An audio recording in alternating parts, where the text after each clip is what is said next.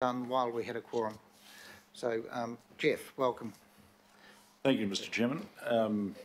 Chairman, councillors, it's my pleasure to be able to represent the board of RFA for this presentation. Just to confirm the delegation here, we've got Chris Brooks, our CEO, Brian Monk, who's our acting CFO, and Jonathan Wilkin, who's our head of strategy. The presentation that you've got was given to you some time ago. We've now got a visual presentation to frame the discussion today. And what I wanted to do, just in the interest of time, was quickly go through some of the material here, but concentrate on two aspects. One is a series of comparatives, comparisons that we've done specifically at the request of councillors in past presentations to try and give you a feel for where RFA sits when compared with comparable organisations in Australasia in a range of different matrices. And secondly, there are some elements in terms of our financial reporting that I want to try and highlight as well. Just so that you're up to date with the way we are tracking at the moment. What I'm going to do is just quickly go through these initial presentations. The intention of the first slide is to amplify for you just what penetration RFA has with the Auckland public in terms of measuring what activities have been undertaken, the several hundreds of thousands of attendees in Auckland who participate, the visitor spend of 20 million plus that has been associated with the events that we've been undertaking, and the city GDP contribution that tracks through from that.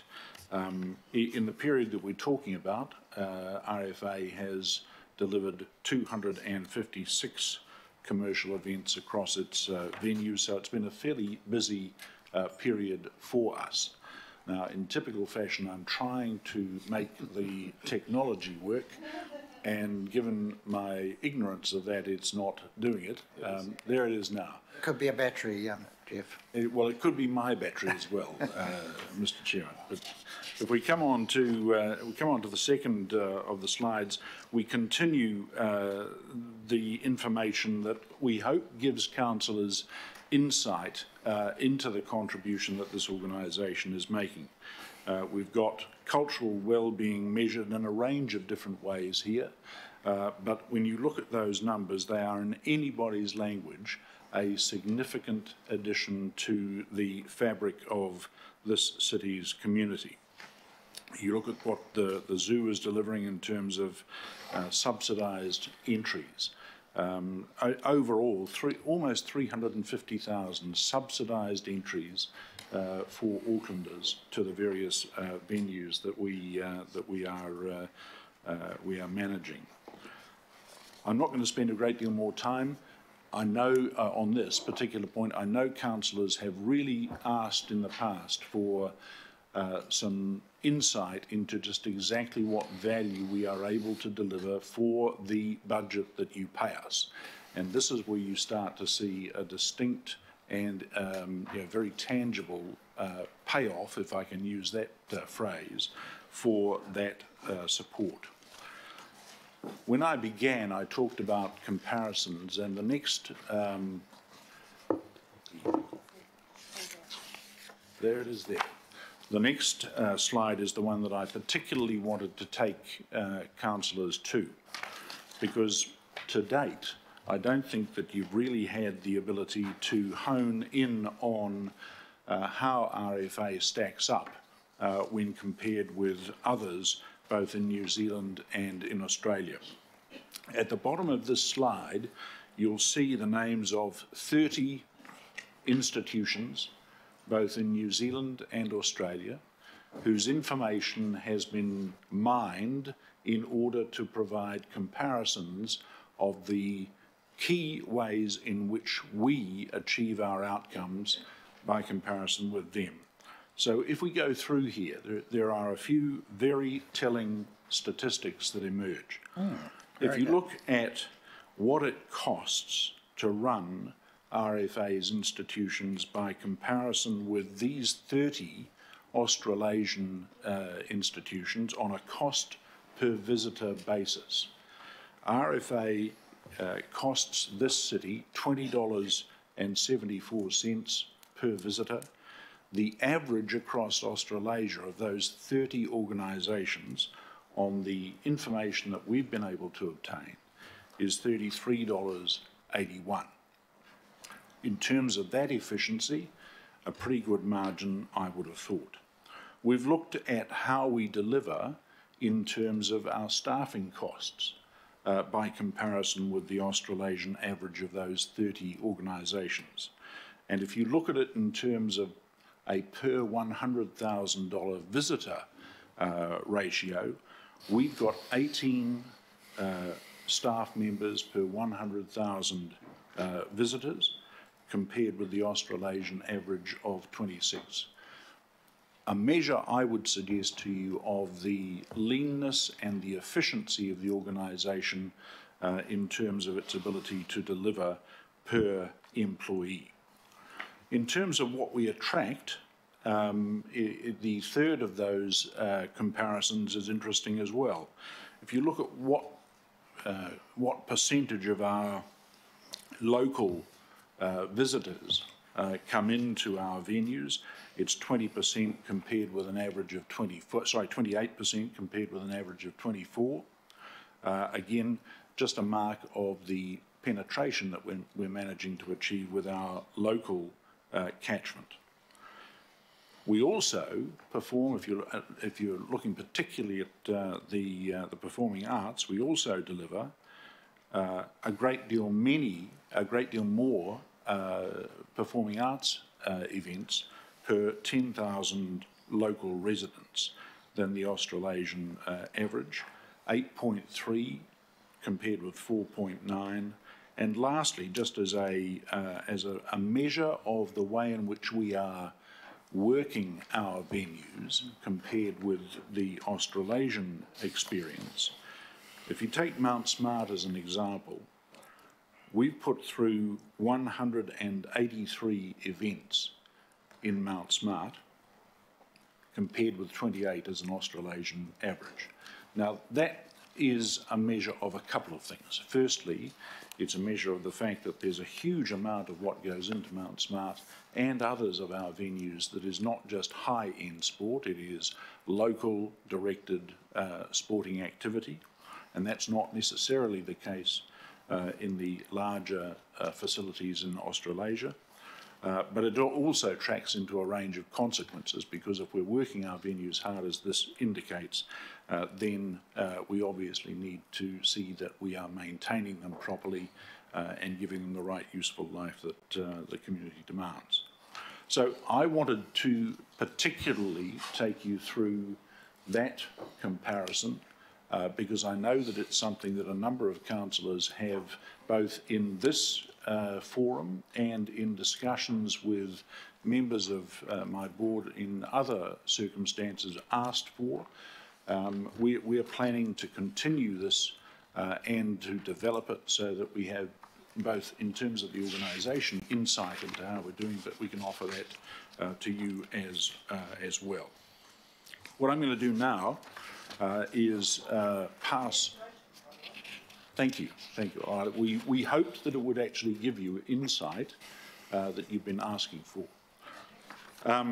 What I would like to do now is quickly take the opportunity to pass to my left to Mr. Monk, who I was very happy to see got a glowing recommendation from the Watercare delegation, for him just to step you quickly through the financial material, and then we can perhaps come back to a couple of points that emerge from that as we update you on where our financial position is. Thank you, Jeff. So in terms of RFA's overall performance at the end of April, so we've focused here on more recent information than was available in your own handout. The bottom line is that our cost to operate at 31 mil is just fractionally better than the agreed funding by council for that period. So we have on the following slides a breakdown by individual business unit. I won't go into those in too much detail, but if you look at them as you go through, there may be questions that emerge from them for you. And maybe if we've got the... Yeah, no, I'm sure Councillor Walker is appreciated with the breakdown of the individual. Well, there'll be no questions from you then. So, I guess being new to this business, one of the things that did interest me is the individual costs of the various activities and what they cost Auckland ratepayers to subsidise for the activities they have. But I was also interested to see that Auckland Conventions as a business unit actually generates income. And we're going backwards, but it's going forwards. So maybe, Mr. Sek, if you can...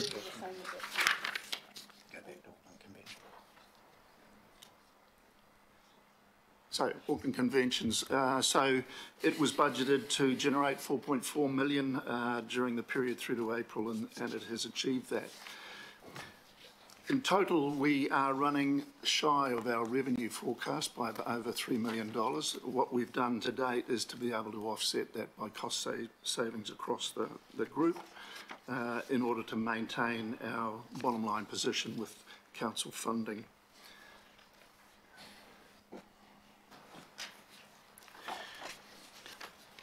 Next one. Where do you want to go, Brian? Maybe if we move on to capital expenditure, I think would be the answer, but we can field any questions later that you may have on individual business units.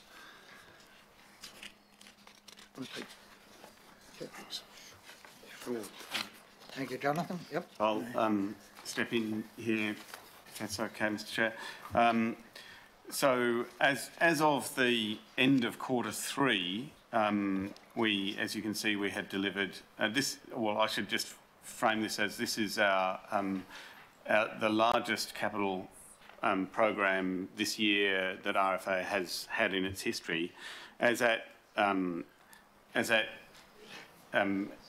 end of Q3, we delivered only up to 72% of what we were aiming to deliver up to that point. There's been several programs that have slid out just a little bit, although much of that will be recovered in the final quarter. So we are forecasting against an overall budget for the year of $121 million, delivery of just over $96 million worth of capital, so around about 80% of what we were programmed in. The remaining $25 million worth of capital is all already contracted and indeed is related to programs that are underway, but that there has been some phasing shift. And these are largely driven by the larger projects that we are undertaking. The most substantive of those, and these are over several years, is of course the Aotea refurbishment project, which everyone is aware is somewhat of a troubled project for us and has slipped considerably. And then secondly, the Auckland Zoo precinct, Southeast Asian precinct development, again the largest development in its history. That project is in very good state. There's within the 30 to 32 month program, there's been a little bit of movement about when the timing of the most intensive construction work is happening, but essentially that's all on time and on budget. So that will be in time for the new elephant. I couldn't possibly comment. Please keep going. Look, we've got to lighten things up at times. Yes. So there's so overall the program. If we move to the next slide, there's just a couple more highlights. I think we're incapable. Are there? Just a few more highlights, but overall the capital program for this year included over 200 projects, mostly small, but as I said, several large ones, and these are some of the more significant of those projects.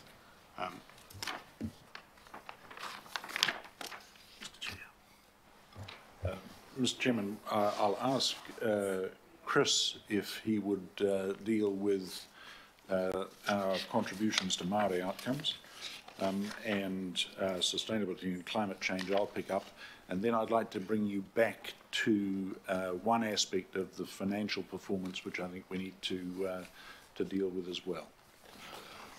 Thanks, Jeff, and afternoon. Look, I think we're continuing to try and deliver as many Maori outcomes as we can. I think we can always do more. We're doing a lot now in sort of te reo and signage across the dual signage across our business, and the refurbishment of the Aotea Centre. We've got dual signage operating through there. I think one of the exciting things is going to be the Lisa Rihanna commissioning that we're putting into the Aotea Centre, which will go in later this calendar year, and I think that'll be just a superb exhibition that we'll have ongoing in the Aotea Centre. And look, we can just continuing to work through all our staff and working with Mana Whenua wherever we can to try and increase the level of activity across all our venues and programs. If I move now, sorry, to the next slide. We've had for some time in parts of the business a really strong focus on sort of our sustainability and climate change.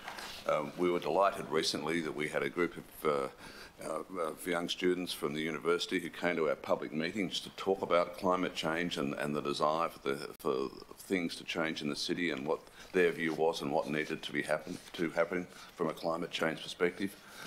Look, we've adopted a number of those things as part of our SOI, and the board yesterday adopted a policy in terms of sustainability and climate change.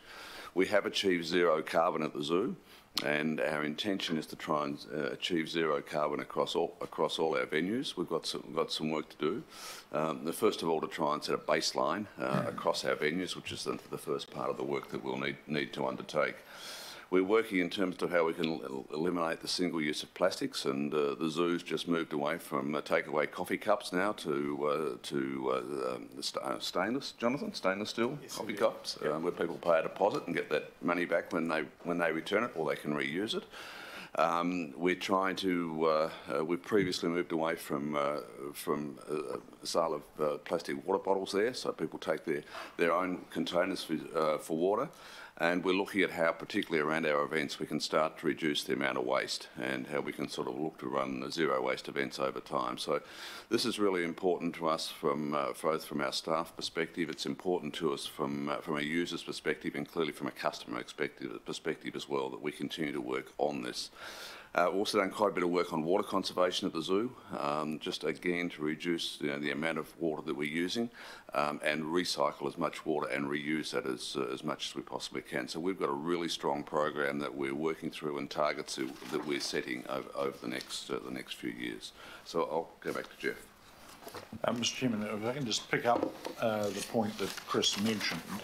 In my 6 years as a director of RFA, I have seldom attended a public board meeting that was more positive and more helpful and uplifting, frankly, than our most recent meeting, where this delegation of young people from Auckland University attended. I think they came to us with some trepidation that they were going to be, meeting a bit of a wall of silence. And they made a submission that was very direct, very well thought out, moderate. When in this area sometimes you hear things that are not so moderate, and very positively received as a result. And it's really very heartening for us to be able to say, as we are in terms of our dealings with these people, because we are writing back to them, to say to them what it is we took out of their presentation, what it is that we are now adopting in terms of real-time targets for achieving greater sustainability over time. And councillors will begin to see that sort of thing. For example, when we bring back to you our SOI, you will see statements in that dealing with this in a much more direct and pointed way than the generalities that might otherwise have been there. So I just wanted to reflect that as a very positive recent development that we have seen. In terms of perhaps a final comment before questions, I wanted to take you back to, and I hope I can get you there, to our finances page and just draw to your attention a couple of points that have been moving on. That's this one here. Now, in the materials I think that came to Council before this presentation, there was a reference to our position tracking negatively against expectations to the tune, I think, of about $250,000. You'll see here that we were forecasting a negative variance of 500,000. I have to front the fact that that figure is going to be on the light side for a variety of reasons, which I'm very happy to go into. But at the moment, we are looking at a negative variance for the year that is likely to land somewhere between $900,000 and $950,000. Now, as I say, there are a number of reasons for that. Some on the income side, where we've seen income delayed. For example, the Warhorse production has been delayed by a full month, and that revenue therefore has not been available for this year. On the other side of things, there have been instances where costs have either fallen into the year where they could perhaps be accrued and spread over time, or costs have simply been larger than were projected. In one instance, there has been, I think, an underestimation of what the current year costs associated with heightened security, particularly after the Christchurch atrocity, has meant for us. Council has taken that on board and looked to budget for that with us in the coming year, but the cost that has fallen on us in the current period is something that we're having to take into account. So I wanted to be open and to be clear that unfortunately the material that you've got there is out of date. We still don't have a complete handle on where these numbers have moved adversely, but we've identified, I would expect, probably about 80% of the movements that are relevant to this, and we'll tie the rest down very, very shortly. It's certainly a brighter picture than it was looking last time you reported, so, and we are aware that we had to be a little bit more parsimonious to you regards grants for security, so sorry. We're very happy to answer any questions anyone has. I just do want confirmation, because there's been more and more media speculation about Speedway. Can you confirm the status of the Speedway contract at Western Springs, please? So the Speedway contract between us and Springs has been executed for, it's a venue hire agreement. It's executed for one more year. Yep, thank you. Right, we have Councillor Hills, Walker, and then Filipina. Thank you for those figures on the comparisons, because they get thrown around all the time around what we should and shouldn't be doing where. But isn't also the main difference in the amount of community, either free or low cost events and programs, and which I think we should be doing, but isn't that part of the reason why you aren't making huge profits or anything from the stadiums? And it's because we direct you to do as much community as possible, but you still have to staff. I think that's inevitably part of the mix, yes, Councillor. I mean, it is. It's no happenstance that RFA is set up as a charitable trust. It's the one CCO that is established in that way, and that is a reflection of the fact that we have both commercial expectations, but essentially expectations that are directed towards achieving public good. And so there's a very distinct element of public good and community involvement that is at the heart of whatever we do. And just the last thing, while the construction's going on, are we going to kind of reconfigure the zoo expectations for a little while, or do you think you kind of got them right? Because every year it's kind of, we're kind of undercook it or over. I think that's a very good point, and one of the factors in the adverse movement is to do with the impact of construction at the zoo. No doubt about that. We've responded to that in a market sense already, and for much of the last year, our pricing at the zoo has been reduced, specifically because we know that the offering to families, particularly there, is not as attractive as it will be when this fantastic project comes on stream. But that's one of the things that has affected us.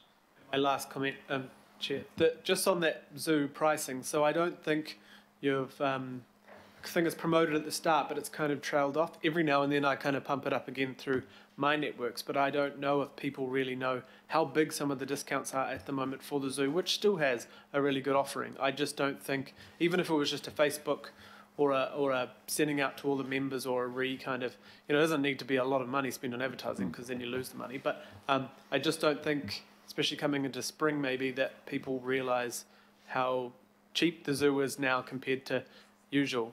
So it's just, I think you expect people to know that or remember that, but they might have thought it was a 1 month thing or something. That's very helpful feedback, and we'll take that on board.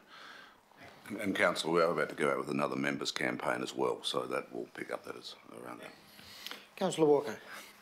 Well, I'll just raise a number of things. Don't need a response right now, we've got time. So first off, commendations on the great work that you're doing at the zoo.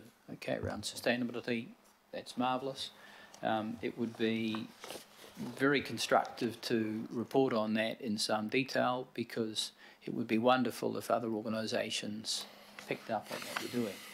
I mean, obviously the separation at source that leads to the zero waste is incredibly commendable, and not too many people are doing that. Not too many organisations are doing that.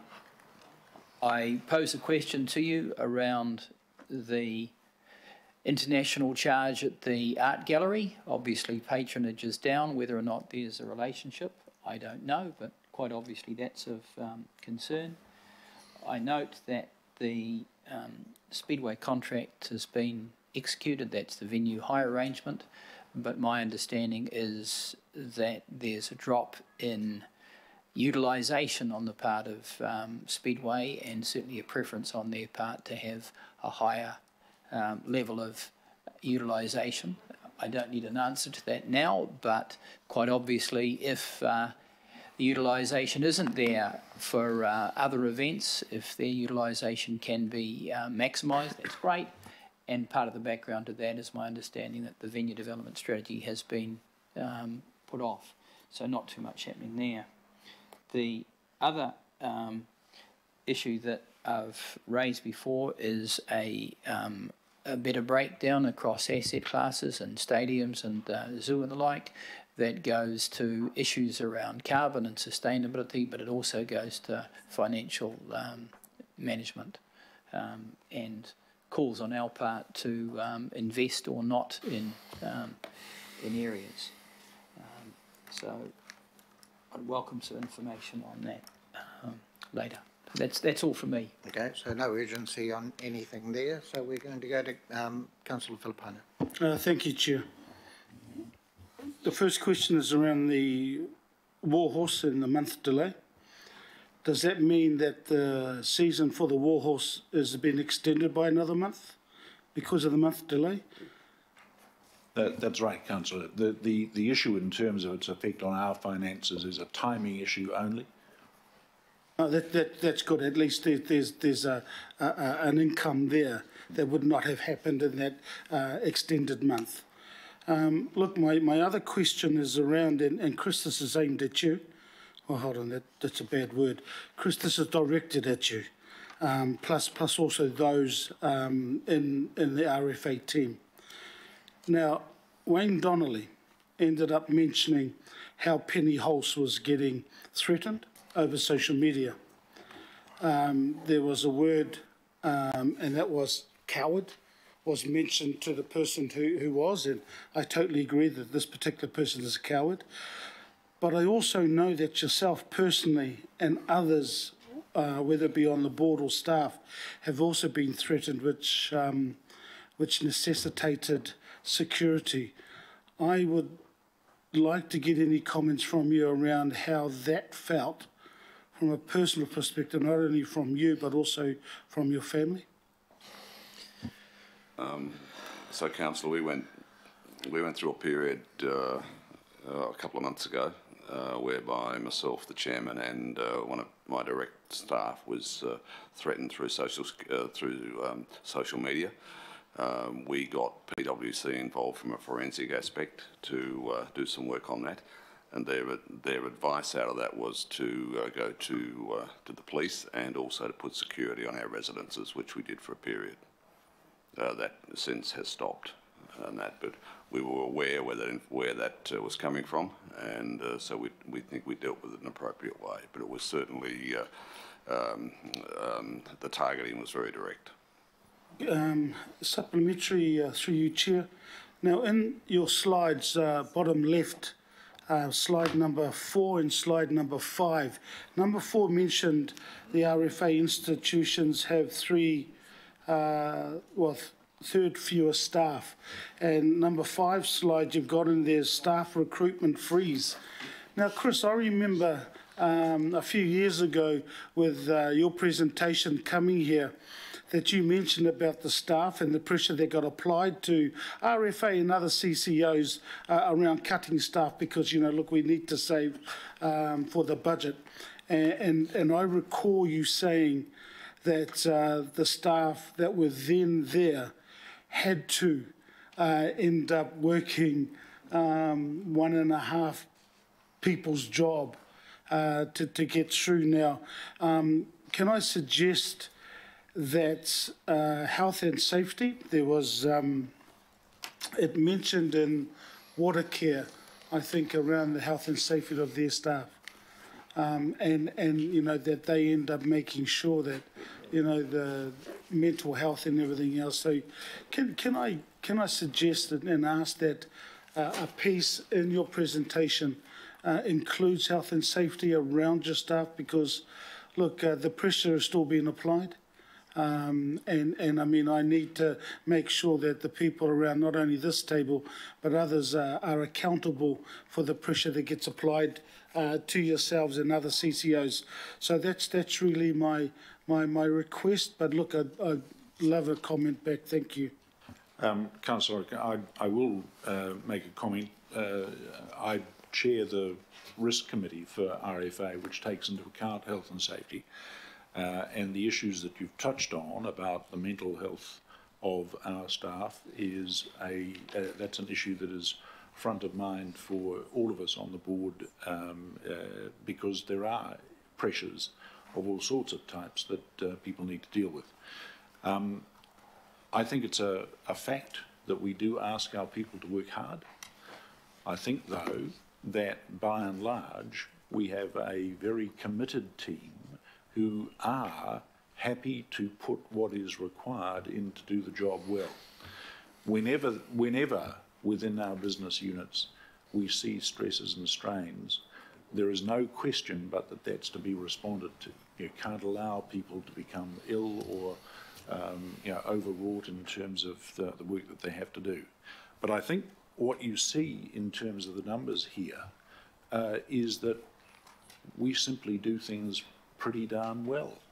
And if you look at teams like those within Auckland Live, who consistently bring into the city really good productions and presentations, and do it with promoters in a way where even they would say we are so much more efficient than our colleagues in Melbourne or in Sydney or in Perth, The benefit that you see there in terms of efficiencies is a real one.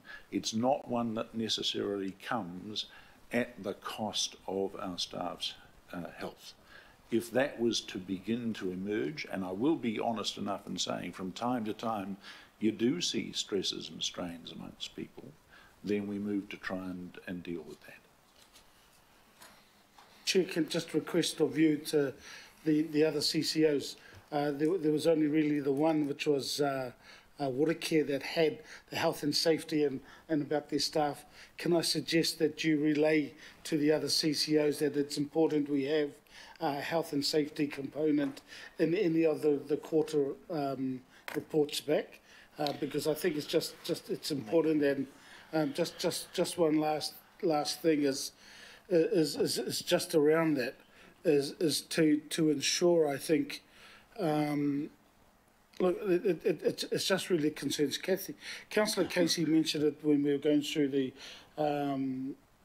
You mentioned it here around the threats and everything else, but when you end up getting the threat that was aimed at Auckland Transport, I mean, look, it's just getting so prevalent. It's just getting disgusting. So, you know, somehow we just need to end up having a look at it. Thanks. Yes, so Sandra's noted that. We will pass that on because there's no question it's just become a bit of a disease, a viral disease, and as we're all noting, it's getting particularly nasty against the female councillors and female staff, and this is not just a councillor thing. It could be people in our dog section, it could be people in the park section dealing with carry dieback and tracks that are shut down, and needless to say, it could be Hanua, 1080.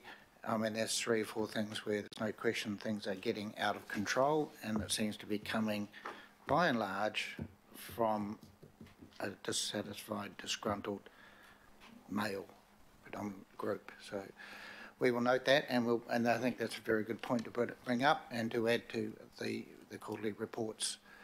I have Councillor Casey, Darby, and then Cooper, but you need to go, Linda. Yep. You go. No. You go. Quickly, I mean, there's also, I've noticed, a female councillor liking some of those comments on Facebook, which is pretty disgusting, and other councillors cheering it on. So, you know, we all need to look at ourselves. My question was around sustainability. How do you reconcile the sustainability issue with allowing fossil fuel burning vehicles to go round and round in circles needlessly for no point at Western Springs? I just don't understand, and I'm sure Councillor Walker would be very concerned about that because he's very concerned about that sort of thing. Mr Chairman, I'm happy just to respond personally and to say to the councillor the irony of that has not been lost on me. Thank you. Okay, Councillor Casey, and we won't pursue that last comment in committee. I don't have a question about an elephant, but I do have a question. Yep. No. I think the AOT Centre refurbishment is fantastic. I just wonder what feedback you've had since it opened its doors. And I also just want to say how great it is to have the box back. I didn't realise I'd missed the box so much. It's where I meet people and have meetings and all that. And my third question is, are people stealing the reusable wine glasses? Because that's what I heard, that they're walking out the door. Yeah, I think we are losing a few. Yeah. But we still intend to keep using them because they're so, you know, from a customer experience perspective, they're so much better than those other ones. But we have lost it. I think it's actually stabilised a bit to where it was initially. Just on the Aotea refurbishment, the feedback certainly that I and other board members have received is universally positive, but for one thing, and that is, can we please get it finished? Do you want to repeat that, Jeff? I think some people, including myself, didn't quite hear you. Just the internal refurbishment is still in a state of flux in some respects. It's coming together really, really well, but there's a way to go and we just need to get it finished. Just on, sorry, before we go to Councillor Darby, when does the extension start at the back for where the APO and others go? So we've been doing some work on that. been doing some work on a master plan for the precinct, including that, which we've been working with the Auckland Design Office on. We would probably be looking to sort of bring that into the council process over the next year. We haven't got any funding for it at the moment, so but that's sort of the time frame that we're looking at. We've been working through with some architects on preliminary design and costs and that at the moment. But from my perspective, it will be a really exciting project if we can get that together. So that would be an LTP discussion? Yeah. Okay, excellent. Councillor Darby, to wrap up the day. Thank you. There was a slide there where you compared with your Australasian, that bottom right one there. I'm familiar with when the New South Wales State was looking at either demolishing some stadiums or rebuilding. I became aware of their full stadium format use was only about 30 to maybe late 30s out of 365 days of the year. And you've got 28 there average. But I just want to check that 183 number. That doesn't include, is that full stadium format? I'd be surprised. Is it like for like? Excuse me. Is it like for like? Is that 183 number equal to the activities that are represented in that 28 number? No, it's not like for like. And when I was speaking to that icon, councillor, I tried to make the point that the 183 includes everything from full stadium use through to community level school use of the fields there. It's simply a reflection of the fact that these venues, particularly Mount Smart, they get worked very, very hard compared with the ones that we see in Australasia of comparable size. Thanks for the clarification. Just one of the parts of your report intrigued me. RFA. The target was 18 and we're already at an actual of 45. I gather that's the hirers, the major hirers, and how they see RFA and the venues and, you know, how good to operate and be hosted, etc. I'm reading that and I'm thinking, well, that's an extraordinary high score. That's something that you should be feeling pretty good about. I'm just... Yeah, and council... Did that score zoom up because the target looks therefore low, or have you just had a very strong response from the promoter sector? And councillor, we regularly sort of check that now after events. So some of it's from promoters and hirers, and also some of it's from customers as well. We generally try and get a review after events and basically get information now on a monthly basis of our NPS scores. So yeah, it is, the score's high. It's good. I guess for me the important thing is the trend, just to see how we keep it moving. In some areas, you know, some of the venues we will get a negative score sometimes just because of some of the activity. If we get a wet event, something like that, the sort of lack of rain cover. So we just look at it quite particularly every time we go through that. Okay. Look, lastly, it's good to see your response to, you know, your climate response and reducing your carbon footprint and addressing sustainability. Can I just check off with you here? So we do know that, and this is no criticism, this is supporting what you're doing, but I'm just aware that the one single way you can really make a big impact in a city is to reduce your carbon footprint through your transportation choices. And when I go to your website, your convention's website, if I look at a number of your venues, one of the first things it says is things like great parking, plenty of parking, free parking. And I'm not sure whether you're aware of that, but it doesn't land me on, for the Cloud, for example, the Cloud and Shed 10, it says close to motorway. That's the first thing it says about transportation. And for me, I would be saying, it's right next to the City Rail, well, the Britomart train station, the City Rail link, a ferry service, as you well know, Jeff, etc. So I'm just wondering if there's an opportunity to actually start telling our customers how to get to these wonderful venues in the most sustainable way at the outset, rather than selling the 1950s to 1990s drive and park solution. That's a good point to raise.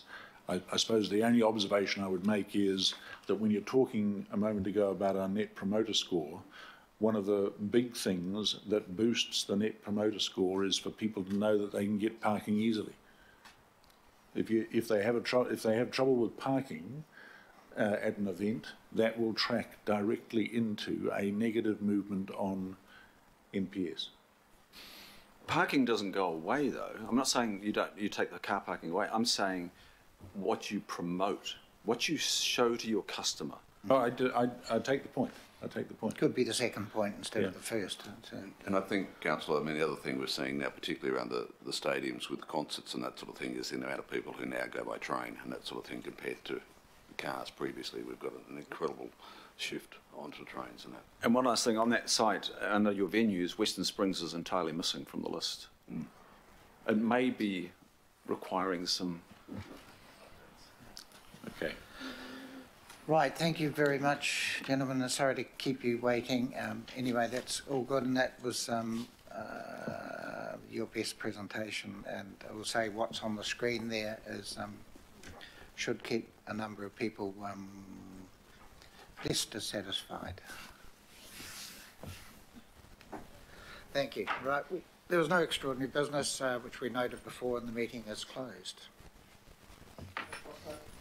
Okay. All in favour?